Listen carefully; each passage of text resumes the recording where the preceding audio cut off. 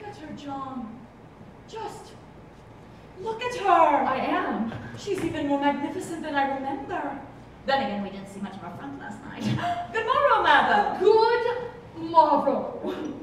Is it the habit in Philadelphia for strangers to shout at ladies from the street? Oh, well, no, but we're not. And from men of your age, it is not only unseemly, it's unsightly. Pardon me, madam, but we met last evening. I spoke to no one last evening. Indeed you did not, but nevertheless we presented ourselves. This is Mr. John Adams, and I am Dr. Franklin.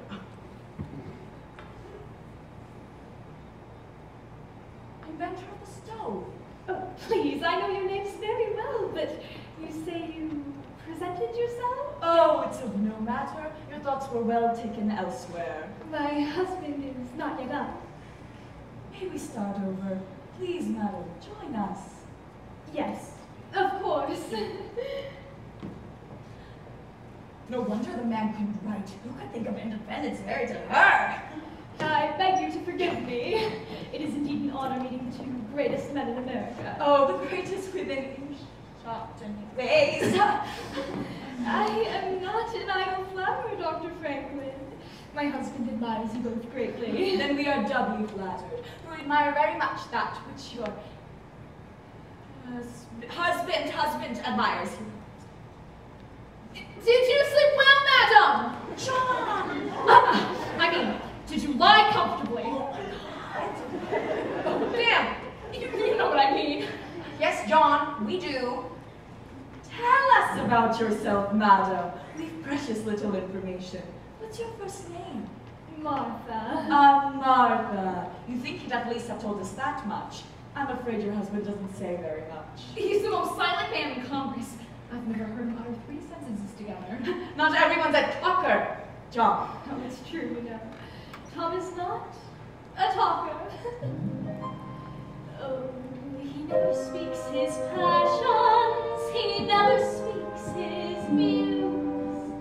Whereas other men speak volumes, the man I love is mute. In truth, I can't recall me who was at all, even now. Go on, madam. How did you live, Martha? How does it hold on to a bounty such as you? Surely you've noticed that Tom's a man of many accomplishments. Author, lawyer, farmer, architect, statesman. Still there's one more I hesitate to mention. Don't hesitate, madam. Don't hesitate. Yes, what else can that red-headed tombstone do?